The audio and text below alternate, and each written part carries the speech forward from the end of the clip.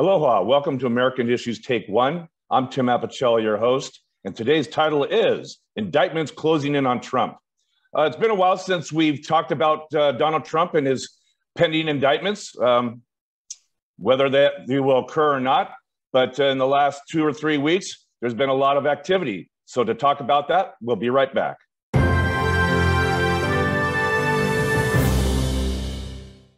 With us today is my co-host, Jay Fidell, and our special esteemed guest, Jeff Portnoy.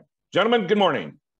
Good morning, sir. We've been hearing a lot of, good morning, Jeff. Hey, we've been hearing a lot from the news about all sorts of activity as it concerns potential indictments and certainly new evidence pertaining to the document Mar-a-Lago case. Certainly some information about January 6th. And also the Georgia election fraud case. So they're all kind of swirling out there in the wind, and thought we'd take a little bit of time to discuss some new developments. Jay, to you. You know, right now, Jack Smith has just recently was able to get Mark Meadows in front of a grand jury as of yesterday. And the question I have is, and it's speculation, of course, and you know that's where we're going to do a little bit here today. Is a little speculation, a little guessing. But do you think Mark Meadows finally just gave up and decided to cooperate? Or was he compelled with contempt? Or way out there in the left field, was he possibly offered an immunity? Or is he going to go in front of the grand jury and take the fifth, you know? Or did he take the fifth? Yeah. I don't have a clear feeling about that, Tim. I'm afraid maybe Jeff has a more clear feeling than me, but I really can't tell from those possibilities which one prevails. I think maybe he made a deal with Smith. Maybe he made a deal with Smith because bottom line is he's greatly exposed here, and if this thing if he doesn't cooperate, he could be prosecuted. And so maybe that's what motivates him to go down and talk about Trump. I don't know. I feel that Trump is working so hard on all these cases you want to discuss today to try to delay them and avoid, prosecution. So I don't have a clear feeling. Jack Smith actually took the opportunity to meet with Trump's attorneys. Their request was for Jack Smith to drop all charges. I suppose it was a courtesy meeting, but it seems to me that Mark Meadows would be one of the last key witnesses that Jack Smith would like to hear from. And now that conversation's taken place, any guesses on, or any bets, and no pizzas, please, any bets on how soon we may see an indictment come from Jack Smith on the document Mar-a-Lago case? I mean, it doesn't sound like, that meeting went anywhere. It lasted 2 hours, which in the world of these cases is really a very short meeting. Maybe it was to say hello. Maybe it was for them to say no. So I don't know if it really tells us all that much. And the timing, I have this kind of mental chronometer, that ticks back and forth. Every day, and every day is a day later, and we don't see the serious indictments. Credit to Alvin Bragg for doing his thing in New York, but we don't have it from Georgia, we don't have it from Mar-a-Lago, and we don't have it from January 6th. So I don't have any sense that this is building momentum for a prompt indictment on any of those three. And I'm sorry to see that, because I think a couple of thoughts. Let me share with you. Number one is, Trump wants to delay. I think delay works in his favor. And so I don't understand why the Department of Justice is not moving faster. Let's go to trial already. I'm sure they can get an indictment. The other thing that interests me is that this is being played out in the press. Those elements that you mentioned, asking Jeff and me to opine and speculate, those elements are going everywhere in the country. Everybody is aware of this. Everybody can make that speculation. So you actually have the silent chronometer and that I talk about, where nothing comes out of it for years already. And the other one is the media reporting all these things, and that has to have an effect. So we have a trial already going on in the public sphere. And the real question is, how does that affect a jury, if there ever is one? How does that affect the proceedings, including the appellate courts, if they ever get their hands on this? In terms of the public trial with all the people seeing the media, I would say that it's the bubbles. On the one side, you have the liberal people who have already convicted him in all three of these cases. And on the other side, you have the base, which has convicted him on none of these cases. Mm-hmm. I wish you could put 330 million people in a room and have them decide. That'd be the biggest jury ever, wouldn't it? Jeff, you're an attorney. You know what subpoenas are all about, and evidence to be gathered as of a result of subpoena. We have a case here where the Department of Justice issued two subpoenas, and they wanted to see surveillance video of various areas of the Mar-a-Lago property. And lo and behold, after the second subpoena was issued, like a day or two after, the pool was drained and the water came into the surveillance room and, quote unquote, compromised some evidence. Now, does that pass the giggle test, the smell test? If you're the prosecutor or even the judge in this one, or potential judge, how are you going to look at that one? Bad luck. Bad luck. These things happen. Pools leak. Coincidental.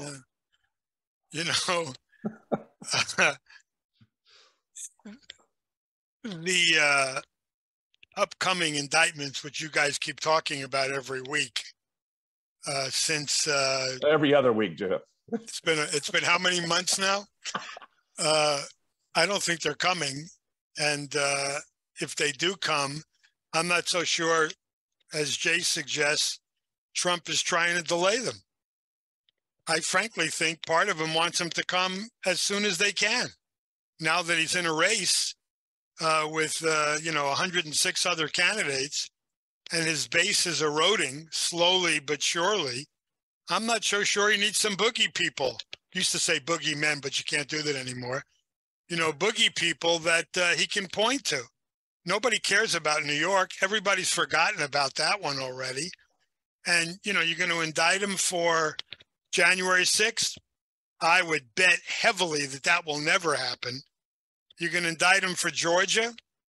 I don't know much about that one, but you have a prosecutor who can probably indict a donut.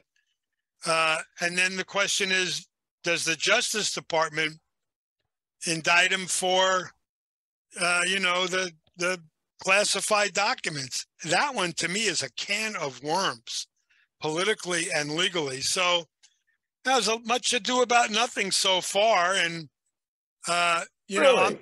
Yeah. I mean, really? So what's come out of all this? Okay. Just your shows. What else has come out of this? Yeah, my show is a duck. I hear it going into the lake right now. Everyone's shooting it down. All right. We have Donald Trump on audio. We have Donald Trump saying, he's waving this document. You can hear the rustling in the background. He says, but I can't show it to you because it's classified. Now, if you remember what his defense was, is only I can, declassify things. Just by thinking about it, I can declassify. So here he's on audio doing a 180-degree opposite comment about the fact that I can't show it to you because it's classified and it's in my possession. Why is this not just a concrete slam dunk piece of evidence? For what? That he obstructed. He didn't obstruct anything. He wanted to make sure he didn't turn over the documents. That's obstruction, is it not? I don't know. I mean, to me, this is so political, and I get it. And, we all know how this is a political show that we're doing. No, it has some legal aspects to it, I assume.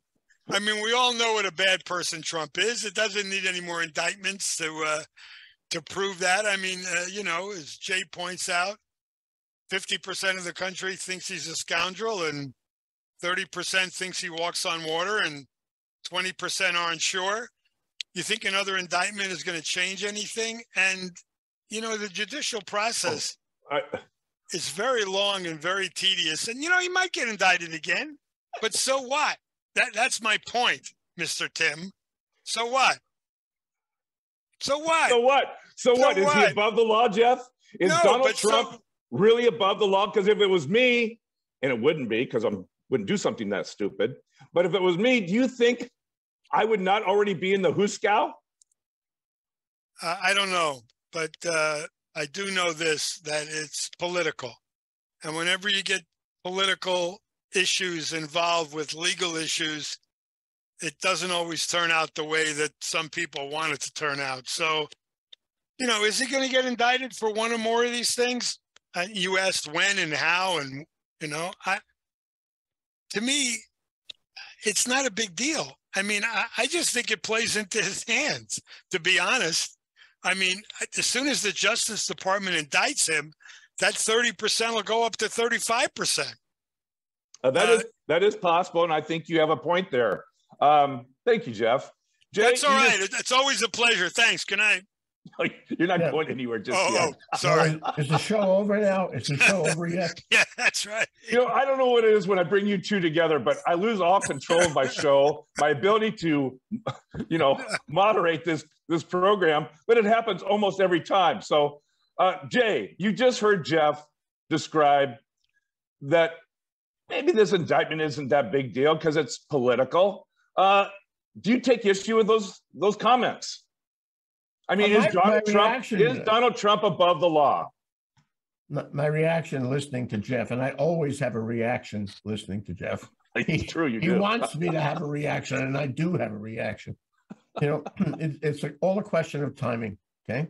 If this had been what the public would have perceived as appropriate timing, if this had happened, if there had been indictments in what the public considers the ordinary course, then you would have had a kind of a big statement by the Department of Justice that we should have confidence in them, that they don't dawdle, that they get it done.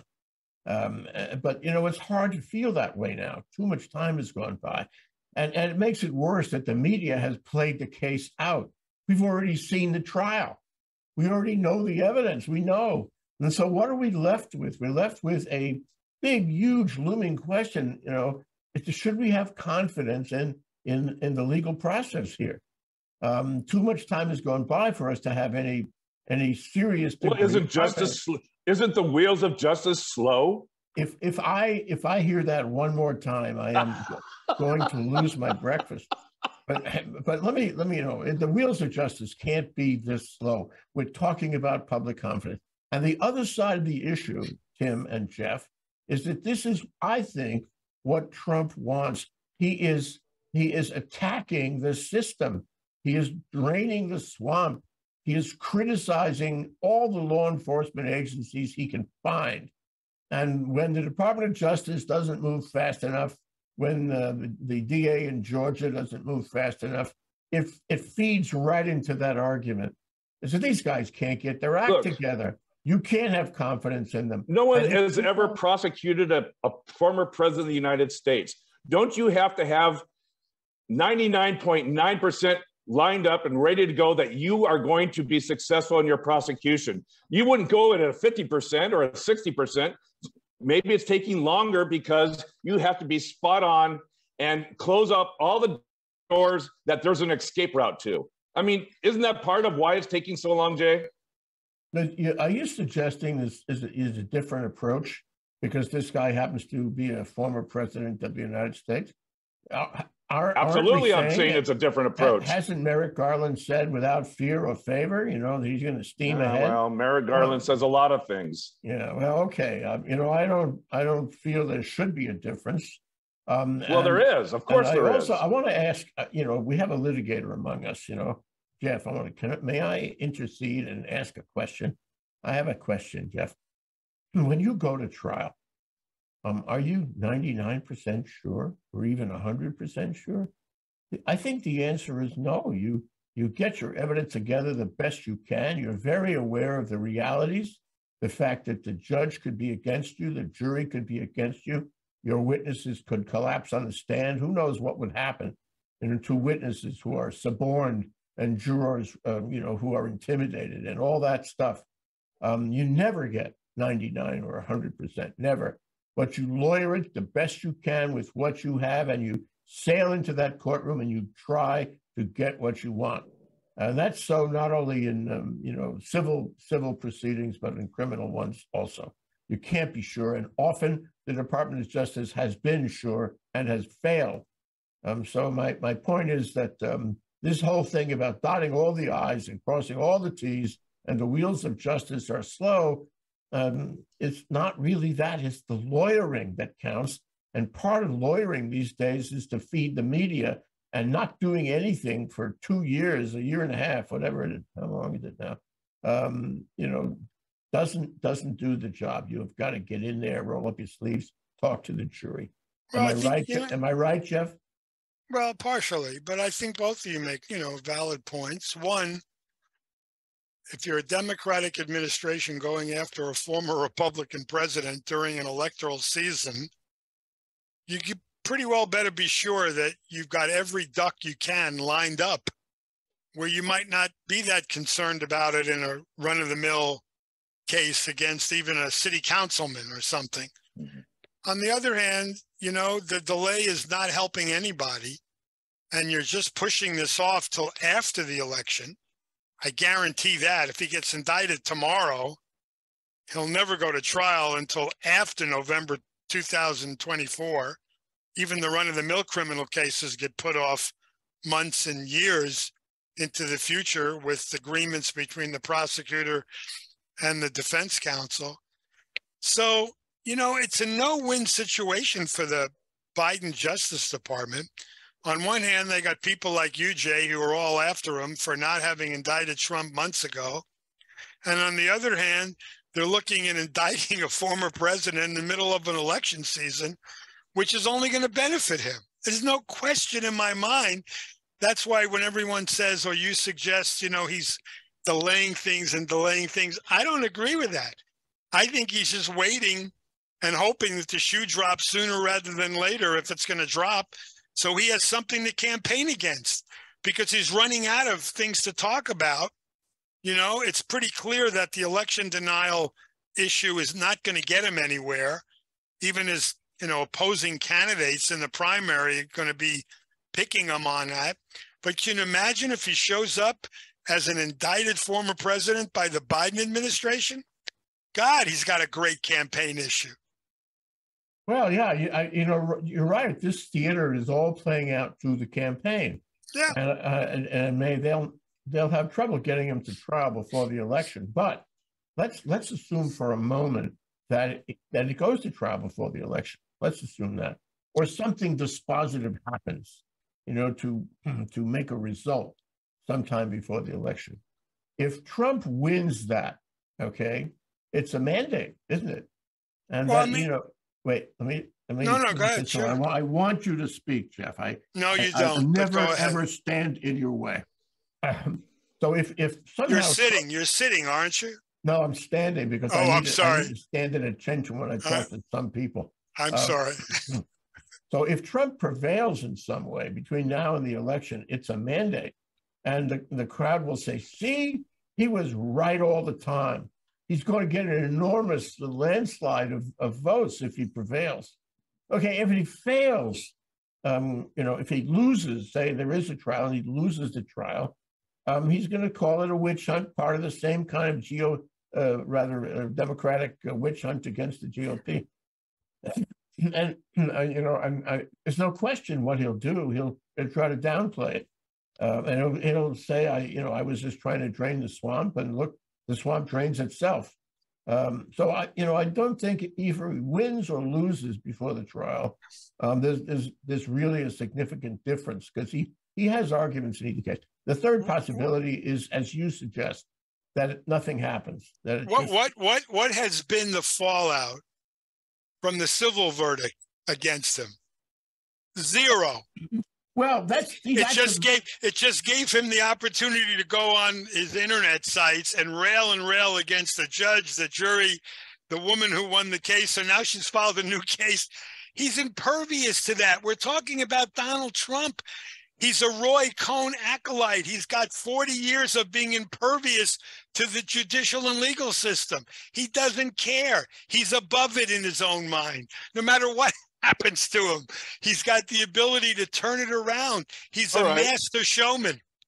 All right. We have a case in the Bragg prosecution where the judge has laid out specific instructions to dummy up, to be quiet. Is Donald Trump above contempt of court? No.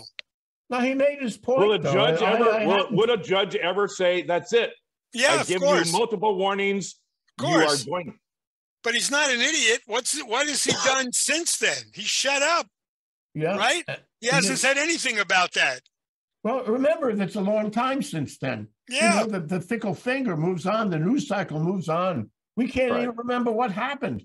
And that's the problem. If you're playing for the theater, it's right now that counts. It's the news cycle. I'll tell you, the best thing that may have happened in the last 24 hours regarding all of these potential criminal cases is Chris Christie.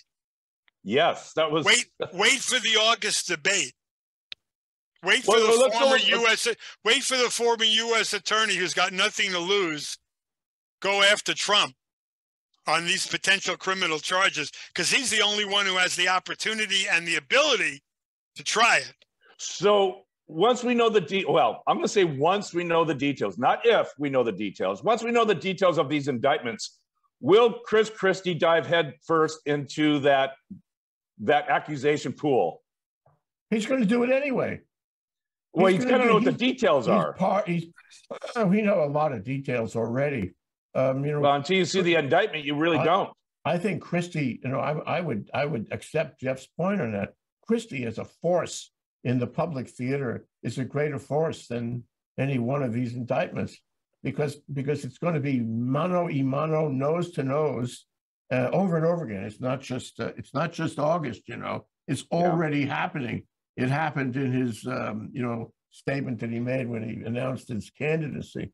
And so a guy like that reveals Trump, and the public will not forget. And if they forget after a week or two, he will remind them. He'll keep that thing going from now till the election, not only August, but every day.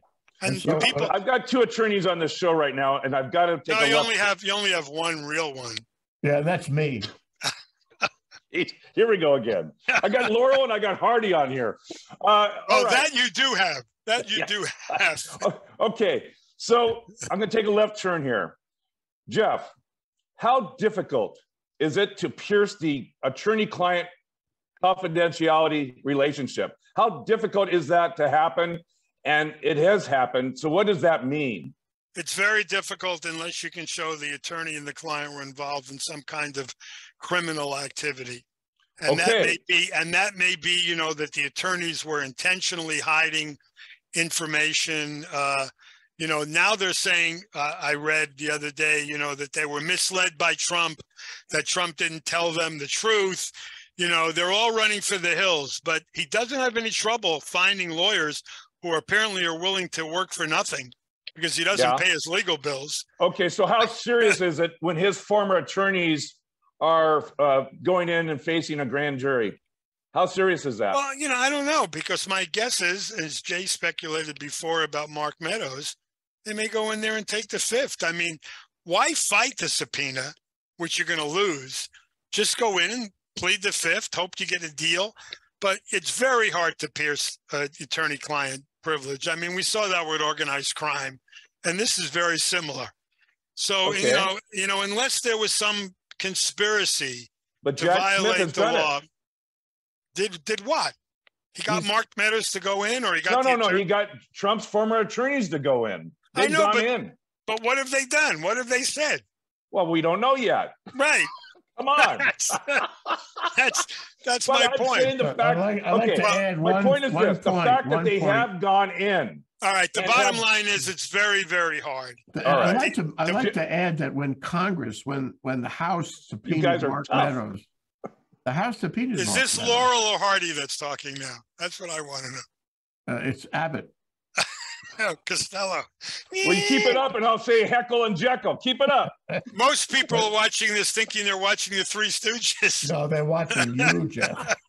All right, Jeff, that's enough of that. Go ahead, Jay. You have the floor. Yeah, so you're in trouble, Jeff. You realize that Meadows was subpoenaed by the House January 6th committee, and he refused. He told them all to get stuck. He wasn't going to respond to the subpoena. So they went to the Department of Justice and said, "Would you please, prosecute him for contempt?" And DOJ said no, they weren't going to do it. I don't remember, or maybe nobody ever knows why they took that position, but he really never was accountable for his failure to appear in front of Congress. Well, look, I mean, Tim, we're joking around, and obviously this is very serious stuff. I just think it's very, very hard when politics trump the legal system. And I say that using the words advisedly. And it's such a difficult situation for the Justice Department, because on one hand, there may well be very legitimate legal reasons to indict Trump, but on the other hand, there may be overwhelming political reasons not to. That's a very difficult dilemma. All right, so let's go with that, because politics. This is the autocrat's playbook. You try to diminish the authority of the government. We had that even a week ago. And for that matter, the Freedom Caucus still takes the position that, we shouldn't increase the debt ceiling and the country should just dissolve. We don't want any stinking government here. Well, Jay, I'm going to go with that. I want to ask Jeff that question. That autocratic issue is on the table right now. Okay. By the fact that this is political season, that there is a prosecution, there are potential indictments, does that erode the confidence of the American public when it concerns the justice system? No, that politics seems to give a former president a get out of jail free card. No, I think your view on that is directly related to your view on the political issue.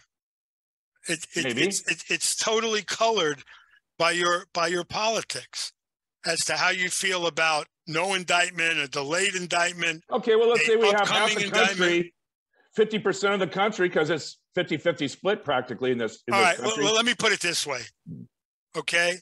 How many people do you think are really concerned about the fact that a president took a classified document to his house? No, seriously. You ask 100 people to list the top 10 things they're concerned about. I don't think it shows up in the top 10. I'm just being totally honest. I don't think the public gives a rip, whether it's illegal or not. Let me answer that question. It depends on who's he's showing it to. If he's showing classified documents to God knows who in Russia, or his, That's not the test, though. The test is he did it. And the failure here is that DOJ could have had some kind of accountability here if it moved quicker. It gave Trump and his friends the opportunity to mess this all up and confuse people and make them ask the very question that Jeff is asking. Does it really matter? I would argue, Jay, that because if you did a rush prosecution and indictment, it would look even more political. What's a rush prosecution? We know. Well, if you said this is taking too long, if you were to put this on a fast timeline, to Jeff's point, now you really made it look like it's a political get even. Well, I think the liberal side of the room is going to find anything he did was indictable and convictable. Well, I'm telling you this: if they do indict him, conservative side of the room is going to find that it's all a witch hunt and it doesn't matter, and and the delay makes them wonder about the institutions around government. But you raised before the odds of when someone should or should not be indicted, both of you. I don't think there's any question in my mind that unless they are about as close to 100% sure that the evidence is so overwhelming that any jury, whether they have a high school education or not, will do something other than convict. They are not bringing that indictment. And I can understand why they are uncovering. They can never have that assurance. And they are uncovering every rock that they can possibly find. And I think if they don't feel close to 100%, and I mean very close, he will not be indicted. Because the worst possible thing, Jay Fidell, is an indictment and an acquittal. That is the worst scenario of any kind that the three of us can consider. That could happen. That could happen no matter how well prepared they are, you know, how many dots the I's and the crosses the T's. It could happen. And while that trial is going on, there'll be all kinds of shenanigans. So when do you reach the point of 100%? You don't. And if that's the test on whether to indict him or try to indict him. Yes, you can. Yes, you can. I mean, well, let's assume that Mark Meadows spilled the beans. Let's just assume it. You're pretty close to 100%. Right there. I mean, you are. Well, that would argue for that's a big assumption, by the way. That would be a vote for immunity, then, wouldn't it? Yeah. But even then, even if he spilled the beans in that meeting with the Department of Justice or the grand jury where he was testifying, and I'm not sure that really does it. I'm not sure that gives you 100%. Well, but it's not by itself. I mean, my assumption is that they are going step by step by step by step. You and I may feel they're taking too many steps, that it's too delayed. I come to the bottom line, which I just said. An indictment without a conviction is the worst possible scenario. And no indictment is 10 times better. Okay, wait. Oh, is it really? Yes. Yes, it is. First of all, I agree with Jeff. I disagree because I think that if you can't get a conviction, it may be just the way things go, no matter how much evidence you have lined up. And the other thing I want to add is that if you have no indictment, after spreading all this evidence so far that they have, all this tabloid reporting for the past year and a half, where everybody in the world really knows what happened here, okay, and if you have no indictment, what does that say, huh? What does it say? If you want to take the other side of it, I'll play the 35% that love Trump. How come Hunter Biden hasn't been indicted yet? You want to talk about no indictment taking forever? I mean, how about that, Jay? You must be very happy about that one. They got no evidence. Oh, no, they have no evidence. They have the computer. They have a guy who's been involved in all kinds of things. I'm not saying he should be indicted. I'm just saying, how come you're not concerned about how long that's taking? That investigation is still ongoing. They have no evidence. Well, then why are they still investigating? I just think that no indictment that's means... another question, by the way. That's take two. Going back to my earlier point. That's take two. If that's the Department of Justice decides, like, for example, just a few days ago, they said, we are not going to prosecute Pence, right? That was a public announcement. That came as such a shock, by the way. You don't look shocked. I was shocked by that statement. Your consultant behind you may look shocked, but you're not shocked. What I'm saying, though, is that is really something that they said they weren't going to, prosecute. Okay. And they're not going to say that with Hunter Biden because you know why? It sounds too political. If they were forced to make a decision and say what their plan was, if they were forced to make a decision and say, we don't have it on these other two cases, January 6th and Mar-a-Lago, we are not going to prosecute. How many boxes did they find in Biden's offices and home of classified documents? Let me finish. Well, it's how he treated it. The way Donald Trump treated it versus Biden is day and night. Well, that's true, but that doesn't change the crime. If you rob the bank and then decide to return the money, you still rob the bank. Hey, as a former bank manager, let me address that. No, I just okay. Guess what? We've run out of time. You know, I'm reluctant to ask for last thoughts. I really am reluctant. But however, I'm a masochist. So Jeff, go ahead. I'm done.